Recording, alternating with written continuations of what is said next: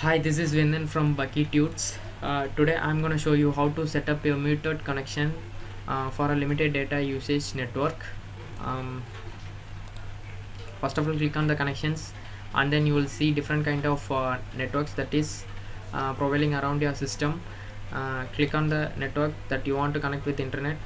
Click on connect, and then go to start, and then type Wi-Fi settings. Yep. Click on the Wi-Fi settings. It will show the connected networks.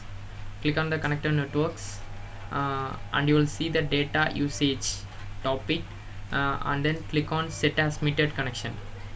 Click on to enable, and then now your system is free from data loss. Hope this video will help you. This is Vendan signing off. Like this video and share this video and subscribe my channel. Thank you.